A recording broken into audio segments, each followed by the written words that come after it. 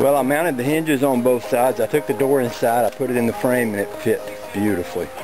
So the next step is to remount the doorknobs.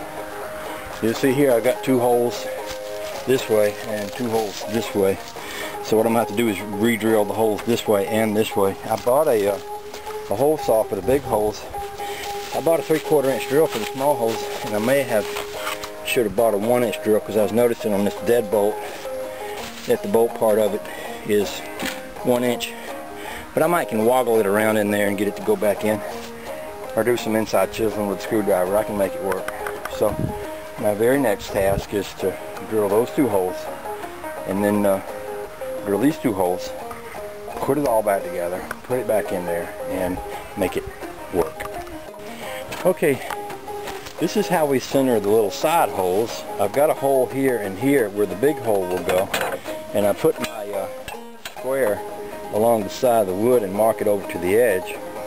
And I put my square here and mark it down to here. That gives me a hole right in the center where each one of these holes are, so I'll know where to drill my hole going that way.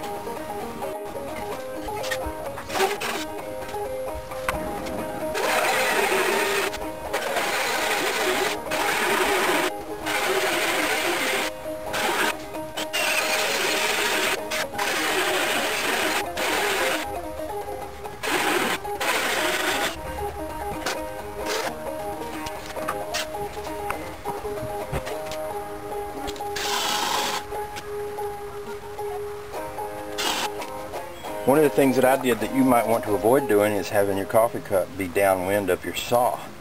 That way you won't have sawdust in your coffee like I do. Just a helpful hint.